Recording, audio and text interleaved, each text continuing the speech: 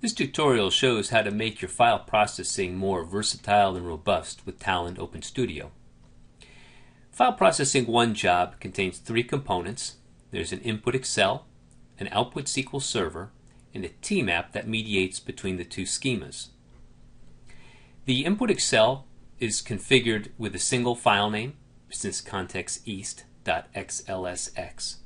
and there's a hard-coded sheet name of 2010. This is the type of job that you might create if you're profiling your data absent of a more structured tool like Talend Open Profile. You're trying to get a look at what the data and the data types look like. A more robust solution is to drive the processing from a directory of files rather than from a single file.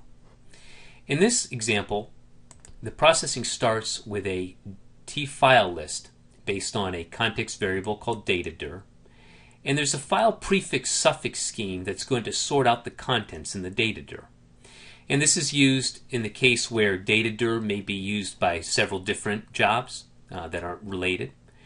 Or there may be files in datadir that you want to back up and you don't want to be processed by this job. For example, a timestamped file. These variables are context variables. So there are no hard-coded values that are put in this job here. And you can see in the context definition, I've got a value put in for datadir as for file prefix and suffix. So rather than hard-coding any of these strings in here, I've got them defined as context variables. The business context Excel no longer uses a hard-coded sheet name. It's got a sheet name put in here, and this could be sheet 1 or it could be 2010, but it can change outside of the job. And it no longer gets a hard-coded file name, but rather it's getting its file name from the t-file list. Otherwise, this job proceeds along as the File Processing 1 job does, and Excel is run into a TMAP, which is loaded into a SQL Server output. When you're working with the data files, I find it useful to follow up that loading job with a subjob that will move the data files to a processor. And this is the same t-file list configuration, datadir, file prefix and suffix.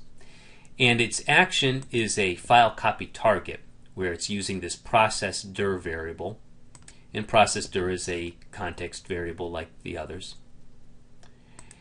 And it is removing the source file. So during development, what I'll typically do is have a set of files that I'm moving back and forth between processed and the datadir. And this lets me capture and run on many different types of inputs at once. And so for development, I find this to be a very big improvement because I can cover a lot of ground with a single push of a run button rather than trying to have to manipulate the file name to get it so that the job works, or to adjust any type of runtime parameters.